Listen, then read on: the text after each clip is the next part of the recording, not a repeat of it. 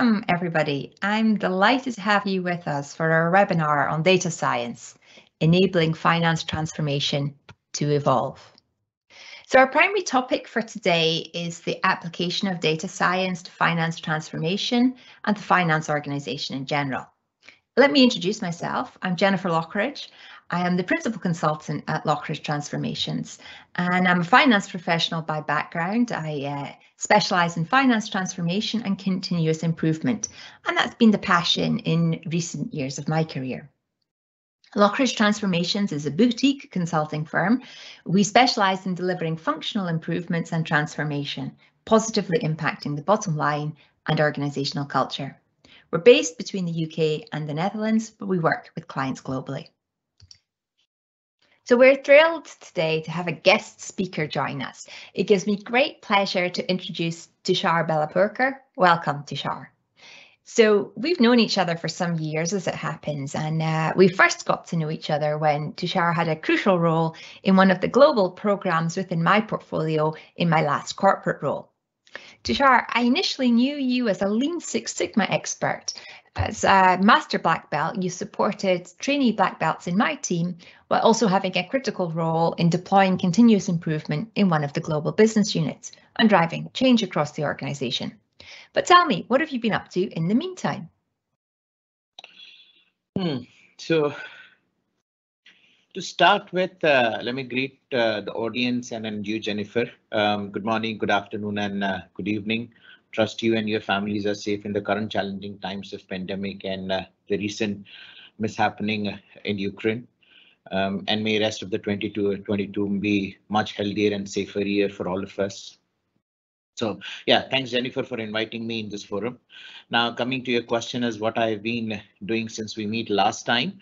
Well, you took me back in history, almost 7-8 years back in time, and yes, a lot has changed since then.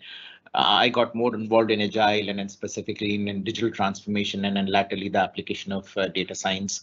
As you said, we share similar profiles in a way. So the best part of our roles is that we need to keep abreast of market and then what's the trend. And then, you know, you and me, we both know that the market is moving towards a low cost automation and data science. I've been more closely working with automation teams and experience a complete deployment of deployment cycle of smart automation. I mean to say robotics process automation. Data science is equally interesting, and hence I finished my master's in data science and acquired hands-on experience. And then honestly, this learning is really interesting. Now that I've got 2 more arrows in my quiver for transformation, I can use data science and RP as potential solutions to deliver value to my stakeholders. So that's a bit of snippet of my journey since then. Great, thank you, Tushar. So before we continue with our dialogue, we'd actually like to know what kind of things are on all of your minds.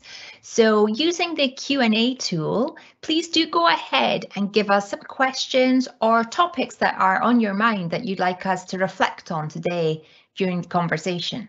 So I'm just going to take a moment to see if anything's coming in there. There may be a little bit delay due to the tool. So I will keep my eye on that as we move ahead.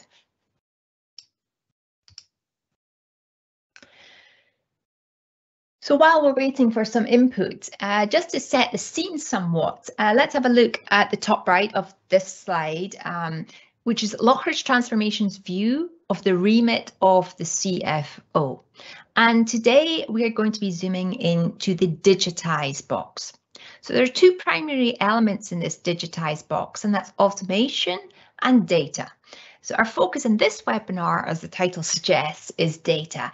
And automation, we've shown a diagram at the bottom right of the slide. That's the other part of the box, and we've planned a webinar on that for later this year.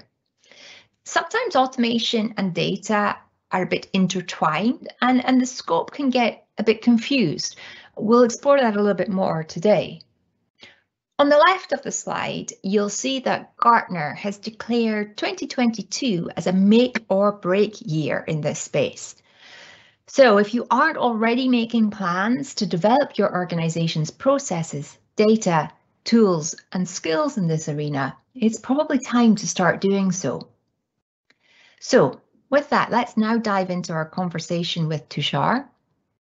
Let's hear some thoughts on how to unlock the value that Gartner is talking about in this space. Okay, I see we have some comments and topics coming in, so let me publish that, and so that should be available for everybody to see. And as any other topics come in as we're talking, we'll put them up too. All right, Tushar, as the subject of this webinar, I can imagine that many of the participants here today are interested in that million-dollar question: how can you apply data science to finance transformation and to the finance organization more widely? So, yeah, so Jennifer, before asking, or rather before answering your question, I must take a step back. When we use data science, we simply call it financial data science, which uses a lot of statistical methods to understand the problems of finance. It combines a tradition of econometrics with the technological components of data science.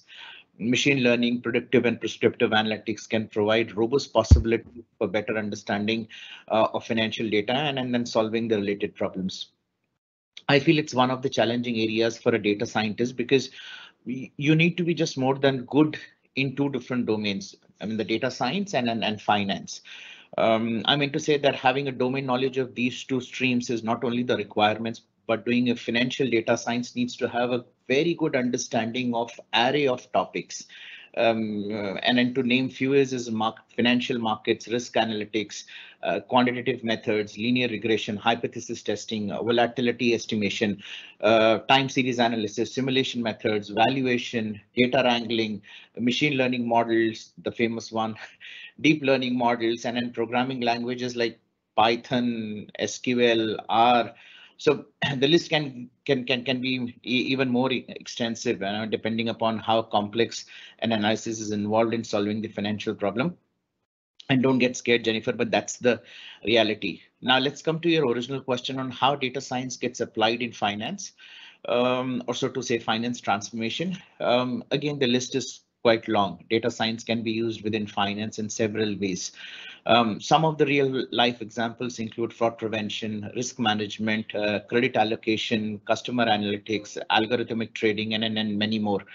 Now, when data science is applied to finance, the combination really helps building systems and processes as well as required skills and behaviors that extract insights from financial data in various forms. It's a proven fact that data science has significantly improved risk analysis and anomaly detection, leading to notable improvements in detecting fraudulent transactions and money laundering activities. Now, these days, algorithmic trading is really picking up very well and has transformed the whole trading industry. The old days of contracting an agent, or a broker for trading and is actually slowly becoming a history. Now, today, those trading activities can be done by a machine learning model, which can actually predict the indices. Of course, it may not be 100% accurate all the time, but in data science, we say that more data over a period of time trains the machine learning model and then deliver more refined and precise results. So a common might say that fine, a robot is trading for me. However, the artificial intelligence learning model uses complex formulas combined with mathematical models and then human oversight to decide buy or sell financial security. So yeah, I mean, that's how I see a direct implication or direct application of data science. Yeah, interesting, Tushar. Please explain a bit more on this.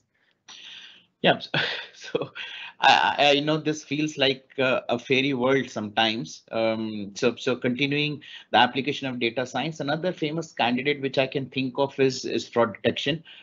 Traditional fraud detection uses rule-based models that identify usual transactions, but unfortunately, what happens that these models often flag legal transactions based on broken rules where millions of transactions co-occur. Now, by contrast, machine learning creates an algorithms that process large data sets with many variables to find hidden correlations between user behavior and likelihood of the fraudulent transactions. Now, let me give a real life example. I mean, I can think of that. So a few years back, I used to have a Citibank credit card. And one day suddenly I just noticed that there are two transactions of $1 each, and in a span of 1 minute. Now the message which I received was that these transactions were attempted, and the bank system has blocked them automatically. Now later on, when I called customer care, I figured out that those transactions were fraud attempts from some remote location in US. And then see how the technology works. The system actually identified my spending pattern. It perhaps knows my current location, my spending currency, perhaps many more parameters, which ultimately blocked the fraud transactions. I was not a data scientist at that time, and I felt that it was just by fluke. But now I understand how a machine learning model is designed and safeguards the customer's money. These days, banks are using data science not only for fraud detection, but for credit verification, expanding their customer base, credit augmentation, on-the-spot loan approval, and the list goes on, Jennifer. Okay, and Tushar, you were talking a bit about customer analytics. How's that linked to the finance world or to transformation generally? Well, that's an interesting one. So improved customer service is an integral part of any transformation, we both know, right? And especially in banking or insurance. Yeah. In the field of customer service, forward-looking banks and fintechs serve their customers better by analyzing their transactional and behavioral data, and then using various data science algorithms, for sure. Now, some of the world's biggest banks are already using data science to gain insights into previous customer purchase, engagements, and accounts that are most relevant to them. These days, we all receive notices about investment products, insurance coverage, bank accounts, mortgages, and many more other products that reflect our interest. Now, some people think that it is just a marketing gimmick. It is not actually, because knowing our interest and consequently targeting the specific customer segment really help those banks and an organization to increase profitability. So that's the link between application of data science, at least in the fintech world. Now, Jennifer, let me pause here to take a breath, but I hope you got a flavor of data science application in finance world. Thanks, Tushar. That's been a great introduction to data science and some of its uses within finance. There's so many tools and techniques available and with a reasonably direct link with increased profitability, so traction is obvious. So I know today we've got several finance colleagues on the line who are in leadership roles, and I'd like to turn now to how a finance leader might implement some of the tools and the techniques that you've talked about so far. So at Loughridge Transformations, we nearly always use our 4 elements of transformation model, and hopefully you see that now on the screen. And we use that model to diagnose and identify improvement opportunities, as well as full-scale finance transformation. And our model there, it shows the relationship between process and data, technology, organization, and risk and controls.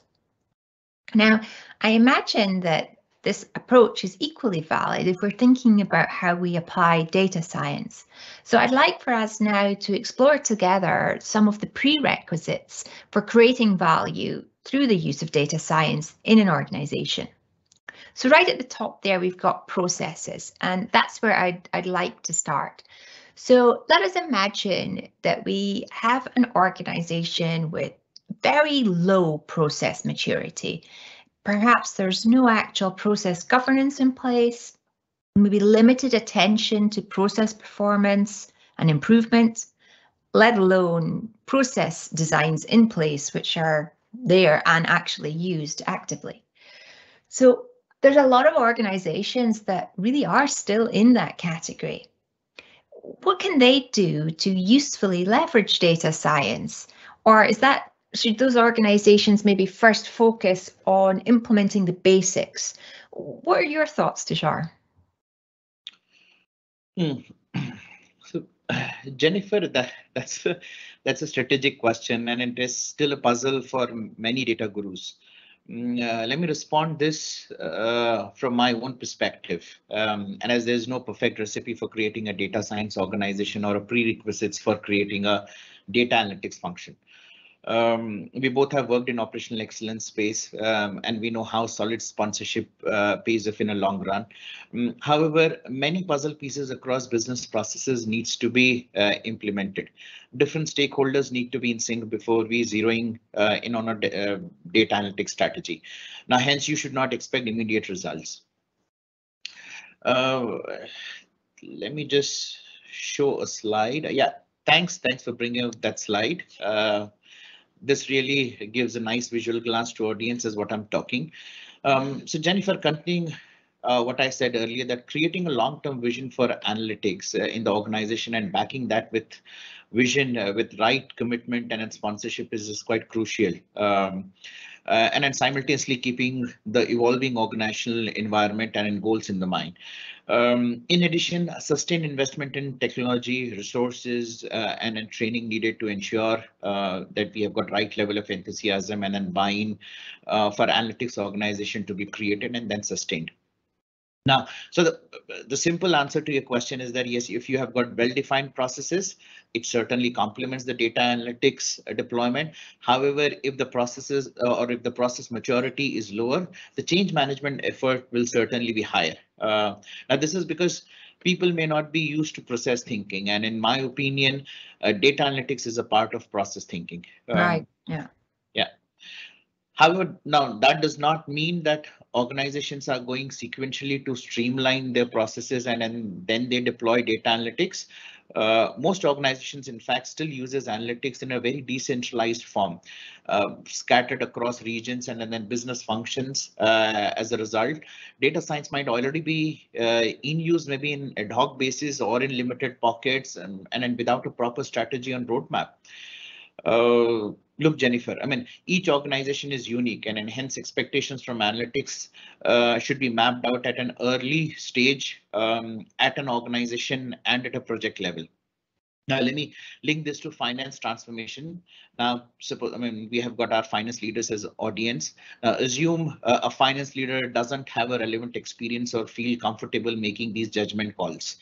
So now what? Now, in that case, it can be a great idea to bring in some external consultants, such as maybe you or me, who have the right experience and an expertise to support the return on investment estimations, and then plan the whole investment and deployments accordingly. So let's get very practical now, right? I mean, it's critical to start small with, let's say, a couple of pilot projects, stay focused and then deliver quickly on these initiatives.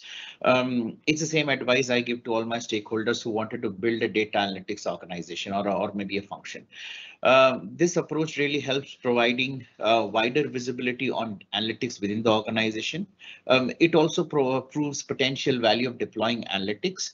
And this approach also supports any future proposals and increases the chances of stakeholder approval for more challenging and extensive use cases. It might not hurt to employ successful stories from analytics or maybe analytics leaders by customizing such solutions for one's organization and provisioning for differences in scale, or organization model process, and then maybe industry as well. Now, I think $1 million question, how do we select the pilot projects? I think I'm reading your mind with this question, right, Jennifer? Yeah, Tushar, bingo. I mean, this is really the dilemma for most finance leaders. You need to know which projects to start with. Yeah, so Jennifer, honestly, there could be many good candidates for finance processes, as data science can be applied to almost all finance processes. Still, it largely depends on nature and scale of operations. For example, an FMCG company can deploy data science in their offer to cash vertical, quite a natural fit. I can think a few more. Record to report could be another good candidate. We use a lot of NLP, I mean to say natural language programming and predictive analytics to drive future investment decisions or cost control measures. It's a long answer, but I hope it actually helps you to understand what it takes to establish a data analytics function. Great, and I see we're getting a couple of questions coming in. Some of which we'll be able to come to as we move on. Right, so You mentioned offer to cash there and record to report cost management as natural starting places. And I see that especially for substantially sized organizations, that could be. And there's also examples around creditworthiness that could be applied to customers. And that means the organization can make smarter decisions that are more agile, but without increasing risk. I mean, basically anywhere you want to identify root causes from trends in transactions that you can't see with the naked eye, so to speak, or using a bit of Excel wizardry. And from that, you'll find either value leakage or process inefficiency, or maybe control or compliance issues to be fixed. So there's plenty of food for thought there. Well, now let's move on from process and get into the nitty-gritty of data. So many organizations do struggle with data quality and even integrity. I mean, it's an issue I find with almost any client with whom I've worked. So I could see that dirty or inconsistent data quality could actually jeopardize your attempts to apply data science. So what are your recommendations on how an organization should approach it if they've got data quality concerns, or maybe they've not even yet implemented data quality standards? Yeah, so to apply data science, we need data for sure, right? And then the logic is quite simple. Cleaner and more accurate data will produce better and more predictable results. But does it mean that we can't do anything if the data is scattered all over or the quality is not great? No, that's not the case. We can still start small, something small, and then, as I said earlier, we can take smaller data sets, build smaller focus models, solve minor problems, and then eventually eat the big fish later. Of course, bigger leaps need better data quality, but as I said, it is not a constraint taking smaller baby steps. And then moreover, I feel the business understanding stage is more critical than the structured or the unstructured data. And this is the stage which actually helps in defining the customer goal. And in this stage, a data scientist really has to ask the customer many questions about every aspect of the problem to clarify the organizational requirements. And these are the organizational requirements, then further define the data we need and how should we collect it. And these days, text or numbers is not only the data we know. I mean, we have gone beyond those days. Even a motion or a picture is also data, and data science can actually analyze and in such unstructured data. So I hope that answers your data quality part. Yeah, that's really interesting to share, because I'd always assumed that data quality or lack of it, that would be a real showstopper. But what I'm hearing you say is be tactical and work with what you've got if you believe that there's some value there to be unlocked. So I'm sure that's going to create some appetite for our webinar participants today. So we've talked about process and data, and now let's move to a topic I'm passionate about, which is organization design. So as well as thinking about the overall organizational structures, I like to think a lot about the skills and the behaviors required when I'm working on role and ultimately job design. Let's be honest, these days we're talking about both human and machine-based roles, especially in some of the more heavily transactional processes within finance. But thinking about the human roles, when it comes to data, I would probably group the skills into three buckets. One, data intuition, two, data transformation, and three, data communication or storytelling. So let's start with data intuition. And by that, I mean being able to interpret and use analytics to support decision making. So what are your thoughts there? What skills should finance leaders look for when they're hiring or developing staff? Okay, so Jennifer, data scientists are those professionals or those people who turn data into information. So definitely statistical know-how is at the forefront of the toolkit. Knowing your algorithms and how and when to apply them is arguably the central task of a data scientist work. The second attribute which I can think of for the data scientist is technical acumen. I feel that having a natural interest in coding and an understanding the logic of coding structure is quite important, is a must actually. And then last but not the least is telling a story from analysis. Algorithmic output has to be interpreted and communicated to the decision makers.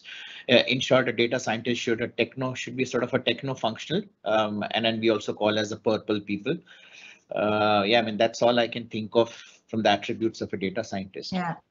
Thanks, Tushar. You know, you've mentioned this concept of purple people before, and it was a new one to me. I looked it up. In case anyone in the session hasn't heard of it before, purple people in a business context, that means people who have the knowledge and insight to leverage new and emerging technologies and undertake analytics of data to solve organizational problems through traditional business skills. And I really like that definition, which combines collaboration with analytics. And I see that one of the questions that we had is around whether the data scientist should sit within the finance function or sit within the IT function and work together with IT. And I think that, you know, that in my opinion, that very much depends on the company and the various profiles that finance and IT have. But what I would say is going forward, I see more and more that data scientist skill sets will be looked for as part of a finance professional.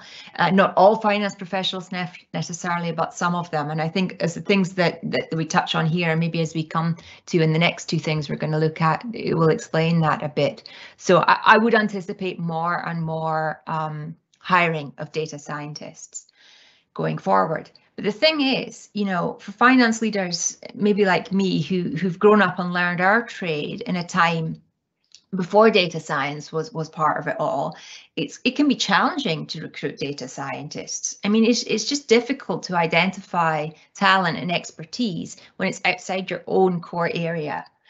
But I guess the reality is that before you get to the stage where you bring those kind of skills in-house or in-team, if you're thinking from finance to, or from IT to finance, a finance leader would probably already be working with someone like yourself at an earlier stage, whether that's opportunity identification or maybe the subsequent deployment. So they would have your knowledge to draw on, and you've led data scientists before, so you're an experienced team leader there.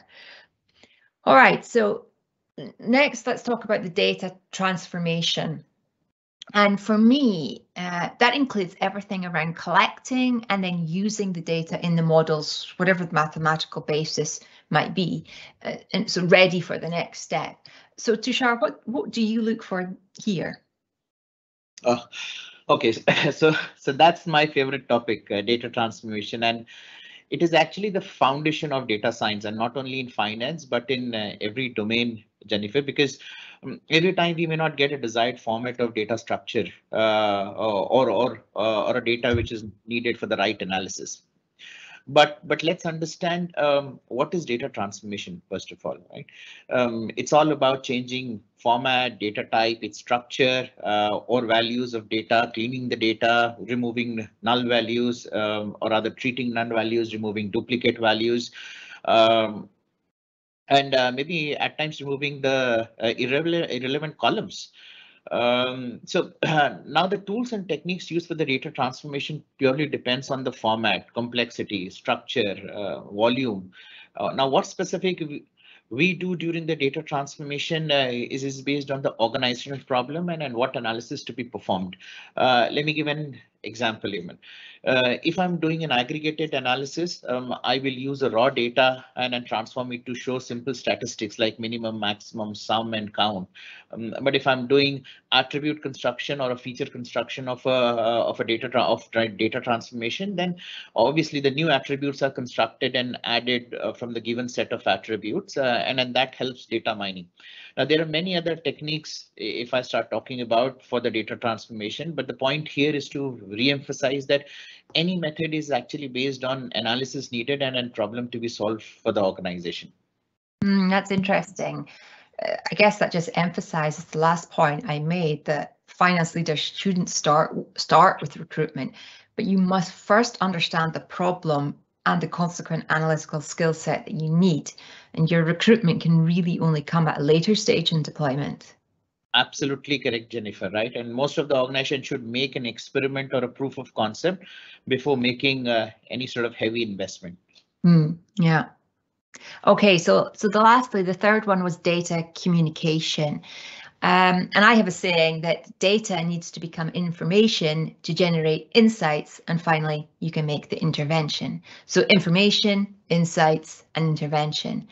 And I know that whether we're talking about the use of statistics in Lean Six Sigma or any of the econometric or quantitative methods that you've mentioned earlier on, storytelling is such a fundamental component of being a high-performing finance business partner. Maybe you can share something from your own experience on that one. Yeah, so Jennifer, I think I spoke about this briefly earlier. A data scientist or a Lean Six Sigma black belt, I mean, whatever the role be, we are playing with data, and we understand numbers. We use mathematical and statistical tools to arrive at some patterns or solve riddles when the answers are hidden in the large and complex data volumes. However, most of the time, process owners or the senior stakeholders who ultimately decide for the organization are not the statistical or machine learning model experts. They're just looking for simple solutions in a very simple language. And as data scientists, we really need to provide them with insights and recommendations in the storyline related to their organizational environment. That is often why great machine learning model fails to get deployed. Whether finance or any other transformation journey, I feel a data scientist must translate the numbers into solution and then communicate effectively with the decision makers. I mean, that's what I have. Yeah, that's what my view is. Yeah, makes so much sense to me, Tushar. I mean, regarding senior stakeholders that I've worked with, and with all due respect, you're correct. They're not necessarily statistical experts. Yeah. And I've often been coaching quite senior finance folks on how to ask the right questions at a, for example, the MAKE project tollgate, especially the Analyze tollgate meeting, where a black belt would be putting forward the statistical tools that they'd use to understand the variation in the process. And the decision executives often hadn't touched any statistics since they were at university, so they needed to brush up a little bit to be effective in their role. And data science, that's really next level. I mean, it's likely not something you've covered at university unless you've got a specific background, maybe with some mathematics in it. So again, I really suggest bringing in expert advice when it's needed. So lastly, I'd like to talk about risk and control. So we've talked process, we've talked data, we've talked organization. Now let's talk risk and controls. And the big thing in this space is moving from preventative and detective controls to predictive controls and risk analytics. And this area, I think, really lends itself well to the use of data science. And you've already cited some use cases, for example, in the finance services sector, because they've been relatively early adopters for this. But actually, the application is much broader than for that, and for both financial and non-financial controls, really in all industries. So again, here, I would imagine that a standard control framework with a good risk and control cycle where there's decent procedures for testing the design and operating effectiveness of the controls, that's kind of your starting point. What do you think about that one? Yeah, so I was expecting this. I mean, how can we talk about data science application in finance and then we forget about risk management? Yeah. See, Jennifer, data science can be used to mine past patterns, we know, and then it comes to specific predictions for the future. Now, these are the predictions backed up by strong evidences and then deep analytical findings, then can be used to evaluate the risk for the businesses. Some of the real life use cases are in identification of exposure of loss, I mean to say the record of repeated risk can be of a great significance to the organization. Now, with the help of this data, they can have a clear picture of repetitiveness and severity of the risk involved. Data science can also be implemented to understand the past occurrence of the incidents, its consequences to the organization, and the extent to which other organizations are also being affected.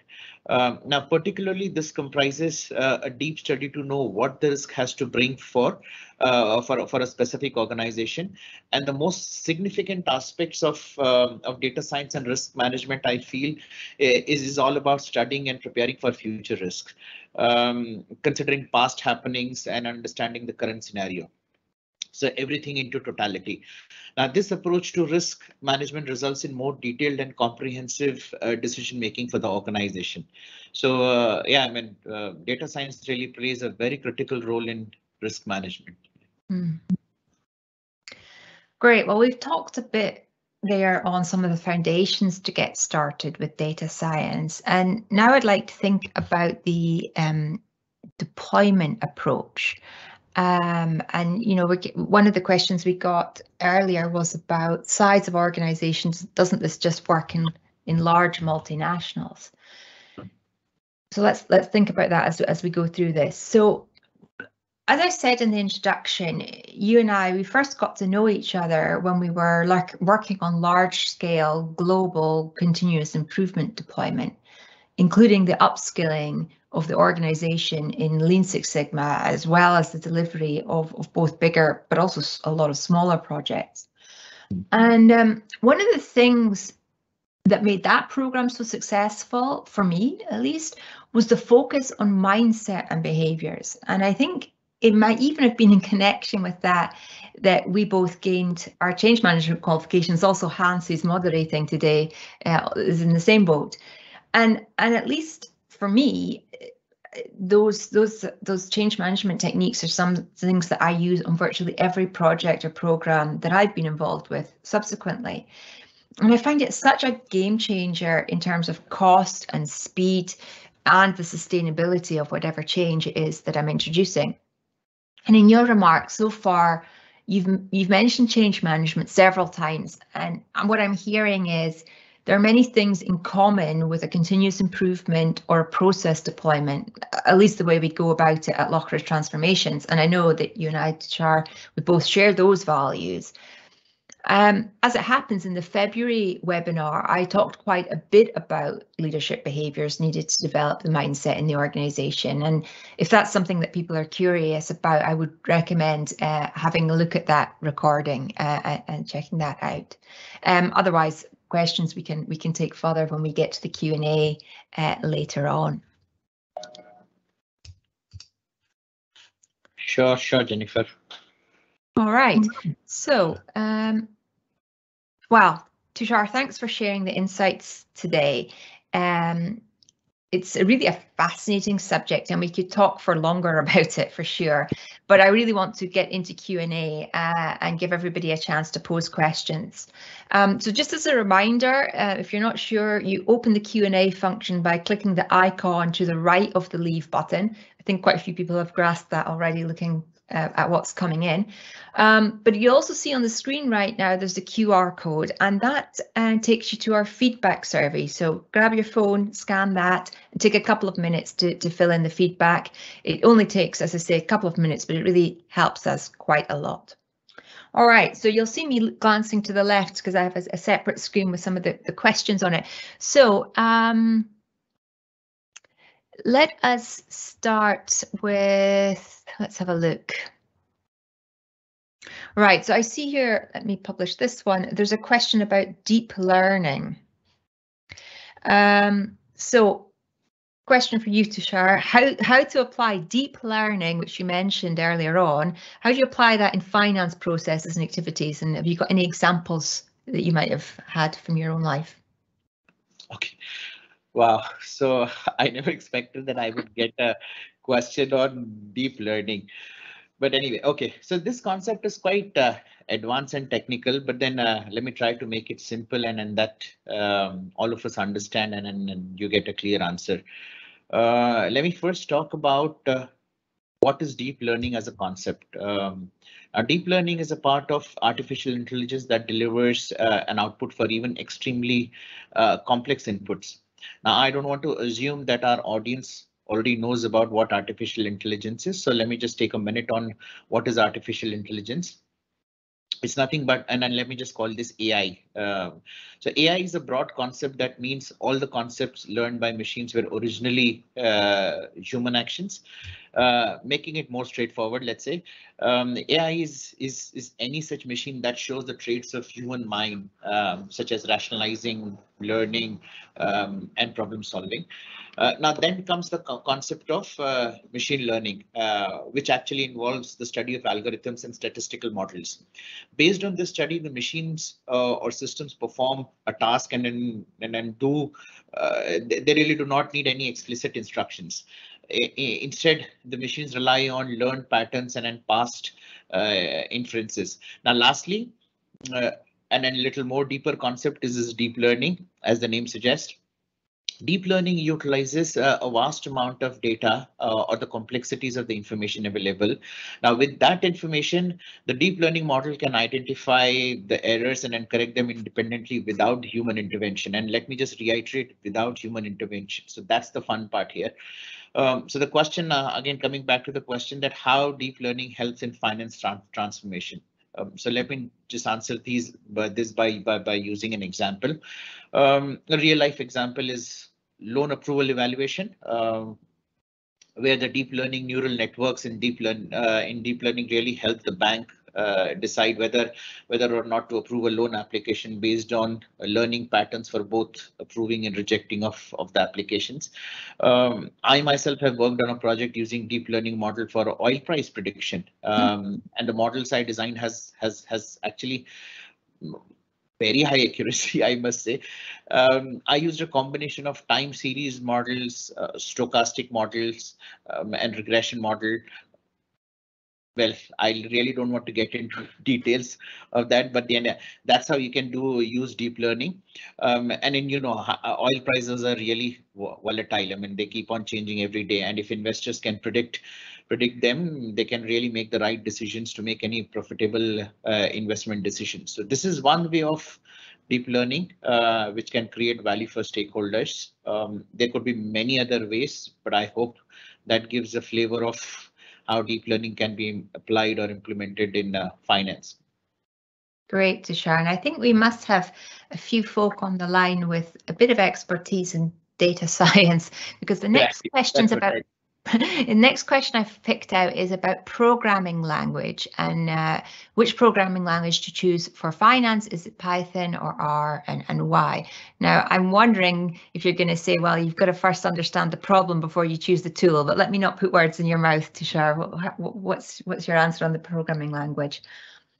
If I have to answer my preference that way, it is always Python. Python is much more flexible. It's an open IDE as compared to R. Well, nothing wrong in using R as well, but Python is the preferred one. Yeah, and that's just, you have a general preference for that? Is there something specific about finance that you would make a choice? I think I will say it's a general preference because Python community, support communities, flexibility. I think there are many other USPs which are related to Python. I'm not saying do not use R. I mean, there are people who are learning R. It's equally helpful. I think there are just a bit of little more merits related to Python as compared to R. So I think, yeah, my personal preference is always Python. Okay, thanks, Tushar. Right, what shall we take next? Okay, here's a question about the difference between data warehouses and data lakes. Maybe you can say something on that one. Okay. Yeah, I mean, so, and I don't know from where this question is coming from, but then, yeah, still relevant to data science because, yeah, it deals with a huge amount of data, and organization often use data lakes and then data warehouses. But yeah, let me answer this. So a data lake differs from a data warehouse in many ways. While hierarchical data warehouse stores data in files or folders, a data lake uses a flat architecture to store data, but the difference is much more it's just not that. Data warehouses store large quantities of structured data in a very well organized manner. And then businesses can extract, alter, or improve information, and data can be used as and when needed. So therefore, the data quality in data warehouse is much higher and then more reliable than what's stored in the data lake. A data lake differs from data warehouses mainly because of the different types of formats they can house, and because the data does not have to be formatted first. As a result, data lakes have relatively lesser cost, so they are cost efficient because of the nature of the data and because this is inexpensive format. In addition, businesses can manage this to house the data lakes for longer for future use, and then the data can be extracted at any time. Now, depending on the purpose, but obviously the effort to convert into the structured data is more in data lake. I think that's what I can think of. I mean, if I have to get into details, then the answer could be more longer, but I hope this answers the query. Yeah, and of course, we can only answer questions kind of briefly now. People are always free to get in touch with us afterwards for more detail or follow up. Sure. Next question I'm going to pick is a follow-up to something you said about natural language programming. And I think you were talking about cost management or investments, that kind of thing. So the question is how to use natural language programming in that arena. In my experience, I have used natural language programming in record to report. So what happens, or in the traditional world, we used to do a lot of reporting, right? So we get the raw data from different systems or ERP systems. We will process that data, we'll dump that into Excel, we'll do a lot of analysis through pivots and formatting, and then we convert that into hefty PPTs, and then we send it out as packs, right? So that was traditional cycle.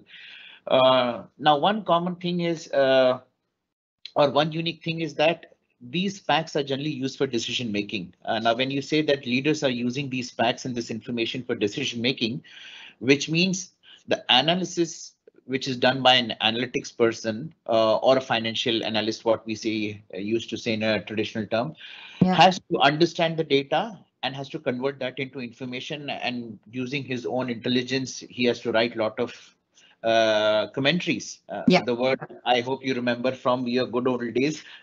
Started my finance life writing those commentaries, like many people. I have used NLP in building those commentaries, right? I mean, there are simple pluses and minus on a monthly report or YTD report. I can use NLP in building those commentaries, and then the financial analyst has to really spend much lesser time as compared to a standard time or in traditional format, and that has given a lot of saving from the workforce front. So that's one application of NLP. There could be many more, but organizations are really using NLP in record to report for automating their commentaries. Yeah, it's just getting the management information cycle quicker, and as you say, with fewer people. Great, that's good to hear. Okay, so I think with that, it's maybe almost time to kind of move on a little bit. So thank you everybody for the questions that you've given us today and for joining us. I hope you've enjoyed it.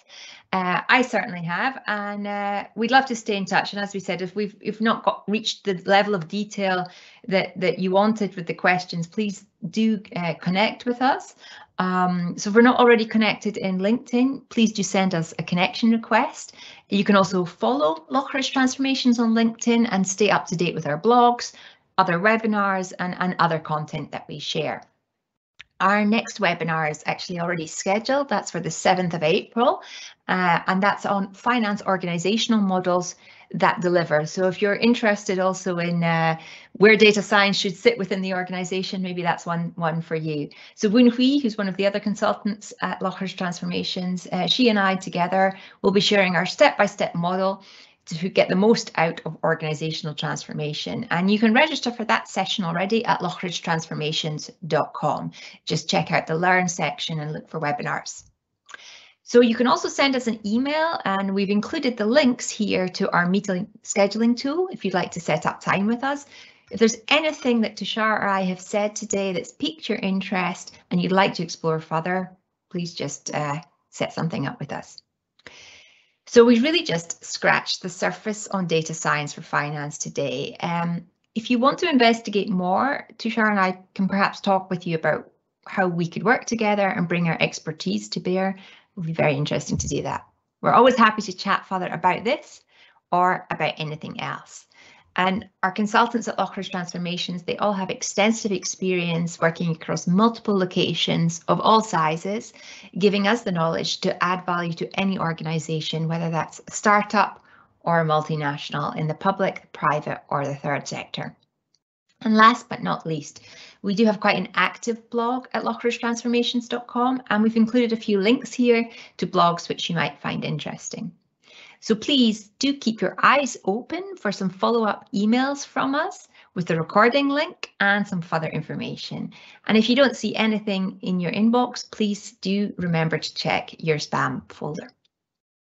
So I wish everybody stays healthy and stays safe. Thank you again for your time, and we hope to see you next time for the next webinar. Thank you. Thank you. Thank you, Jennifer. Thanks, everybody.